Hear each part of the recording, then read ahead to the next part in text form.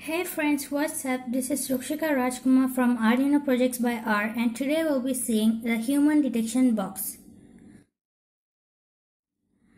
So, this will be using the PIR sensor, which has a range of 5 meters to 12 meters and can also be falsely triggered by a slight wind. This will be using the PIR sensor, the buzzer module, the relay module, an LED, 1K ohm resistor, a power bank, and on the inside it will be using a solder breadboard mini and an Arduino Uno.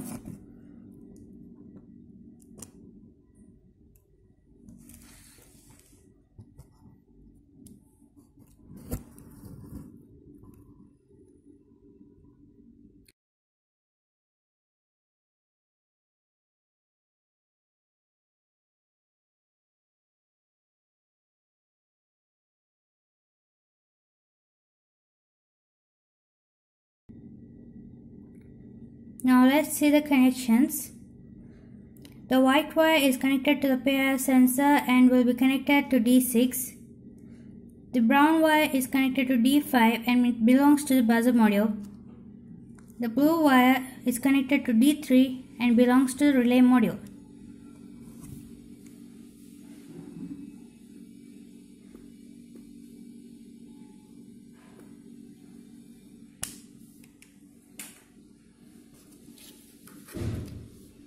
I've used a power bank and an LED here to substitute the main supply and the electric bulb.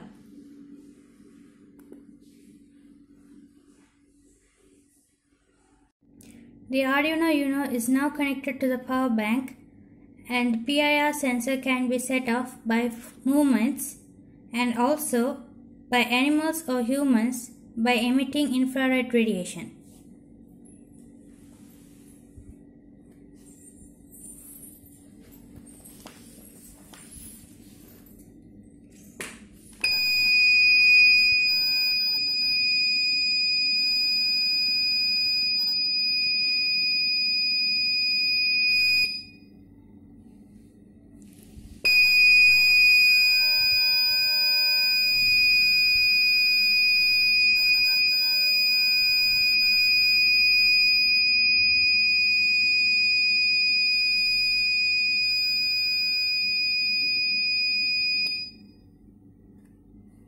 As you can see, the relay module is switched on and it sets the LED off, which means that the relay module can be connected to an electric light, which can light up, alerting everyone.